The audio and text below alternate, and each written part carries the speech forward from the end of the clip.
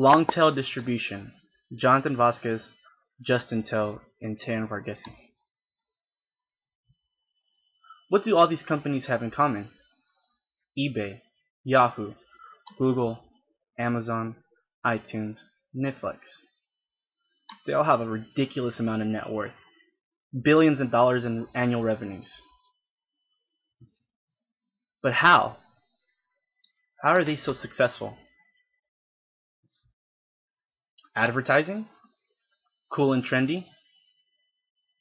Great ideas? Great upper management? Yeah, these all contribute to their success. But what's really the secret behind their success?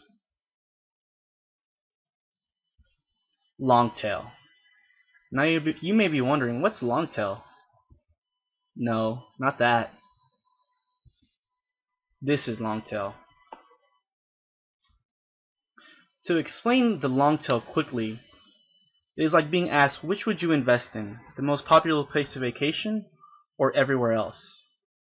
Most would go with Vegas and exotic places that are popular. But traveling is not limited to those places. People have to travel to other places too, and there's profits to be made. As you can see in this slide, the majority of the traveling is happening in the bottom of the top 50 travel destinations. From 1998 to 2008, most profit is coming from lower tier countries. But to understand the long tail, we'll talk about Pareto's principle shortly, also known as the 80-20 rule. The law of the vital few and the principle of factor scarcity states that for many events, roughly 80% of the effects come from 20% of the causes. This common rule of thumb in business, 80% of your sales come from 20% of your clients. So, the minority of your customers actually make up a lot of your profits. Why is that? First, we need to describe physical limitations for products. The limitations that used to exist on the market are the physical aspects. There are only so many screens for a movie theater and only so much shelf space for a record store, DVD, rental shop, etc. For a movie theater, films will not be shown unless it can hook 1,500 people over a span of 2 weeks. For a CD to earn its keep in a store, it must sell at least 2 copies of itself over a year to be worth it. So as you can see, there are many limitations in the retail business of movies, DVDs, video games, books, etc. And a lot of these are hit-driven economies.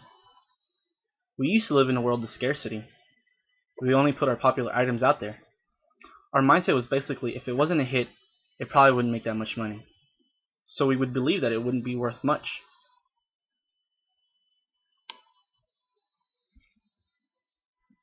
But we came to realize that the biggest money is in the smallest sales. All the executives have figured out that the misses make money too. That the 80-20% that we were talking about earlier that weren't hits, well, someone likes to listen to them. Google makes most of its money from small advertisements. eBay, the Von Voltron toy that isn't made anymore. You can find it on eBay. Netflix offers a variety of movies. Not only top box office hits and the Academy Award winning movies, but also black and white movies. Movies from 50 years ago.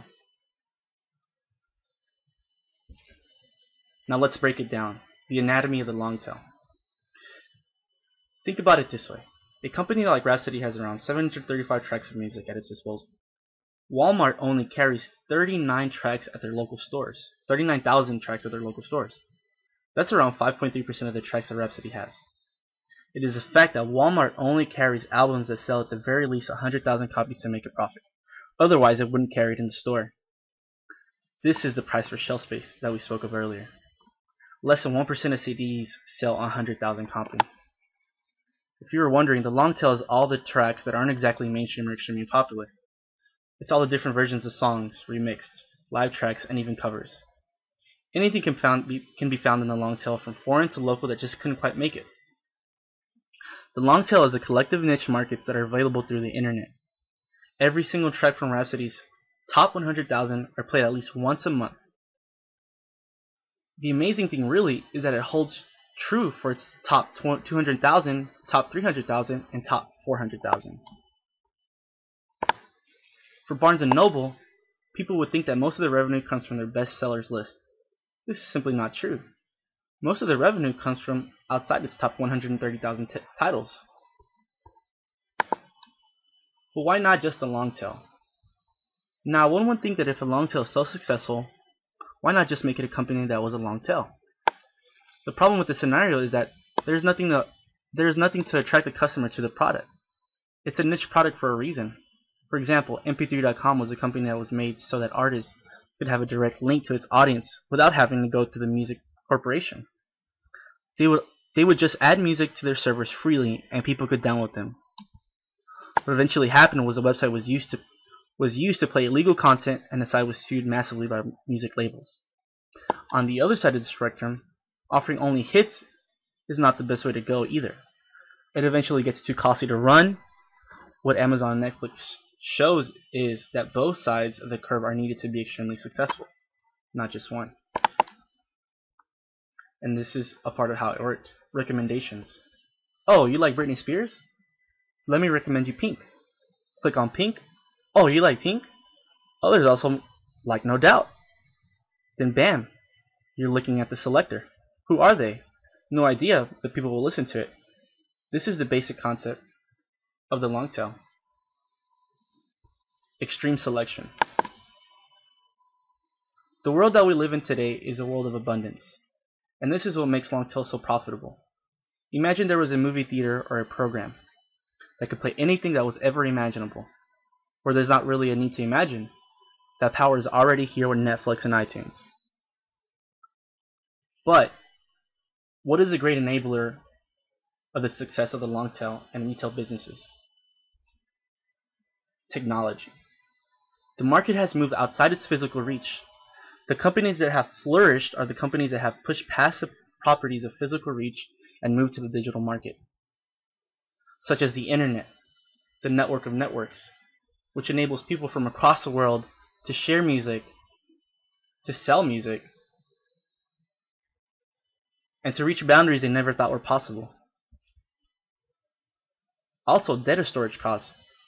Advances in data storage techniques and rapidly declining storage costs have been responsible for the multiplying databases on individuals, such as customers, which enables companies to data mine and to focus on niche markets, which will in the end produce some greater profits.